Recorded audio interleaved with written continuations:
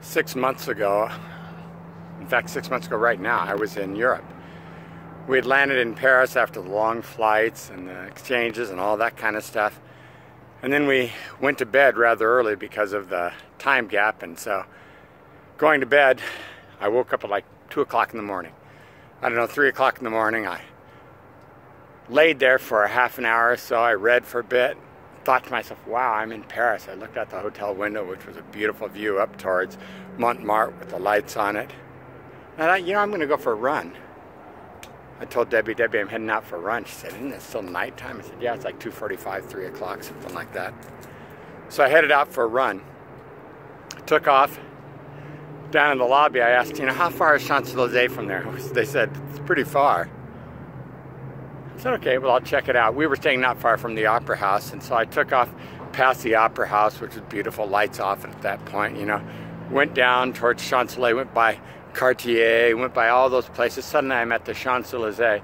I'm looking straight down at the Arc de Triomphe. And of course, I only thought one thing, well, I've got to run all the way down to the Arc de Triomphe.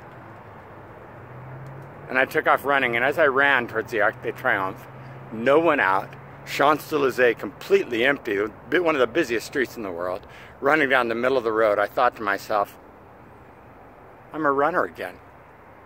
Here I am. It had been 6 months at that point since I'd started working on my weight loss, since I'd started trying to get back to running. I thought, I'm running in Paris by myself towards the Arc de Triomphe. I'm a runner again. That was 6 months ago. I've been running now, and now I get to run out here amongst the oranges and the orange groves. I get to see the beauty of what I enjoy so much in Riverside, in this last little orange grove that we have left. And it's the morning of Good Friday. I'll be preaching twice today. If you have time, come on out at 12 noon, the time that traditionally is marked as a Good Friday service, because we believe that's the time that Christ Jesus was crucified. But I thought about the prayers many people will be making today. Many people will say the Lord's Prayer. Others will give thanks to God for their salvation. Others will ask God for the things that they've wanted for so long. I think a great prayer for this Good Friday would be not unlike the request that I made running down the Champs-Élysées towards the Arc de Triomphe. Not that I was finished, but that I was becoming. I was becoming a runner again, something that I had always been in my heart and inside, but I'd covered it up with just consumption and laziness and all the other things I'd been doing for the last year. And many of us, we come to Good Friday and we've let a lot of stuff get in the way. Just garbage has gotten in the way of our relationship with the Lord, of our spiritual life. And I think a great prayer for today would be this: God, what would you have me become? And then to open our hearts to listen. Just a simple prayer. God, what would you have me become?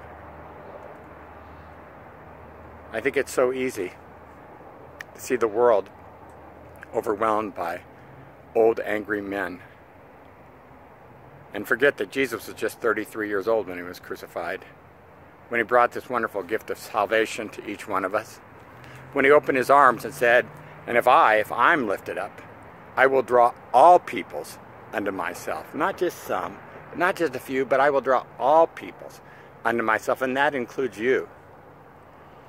So if that includes you, and if you believe that even a tiny part of that promise might be true, why not wake up in your darkness today and head out towards that distance that may seem very far, understanding that your triumph may be just down there, some great Arc de Triomphe for you, and say, Lord, what would you have me become? I believe he wants you to be the miracle in your family, the miracle in your neighborhood, the miracle in your life that you need so much right now.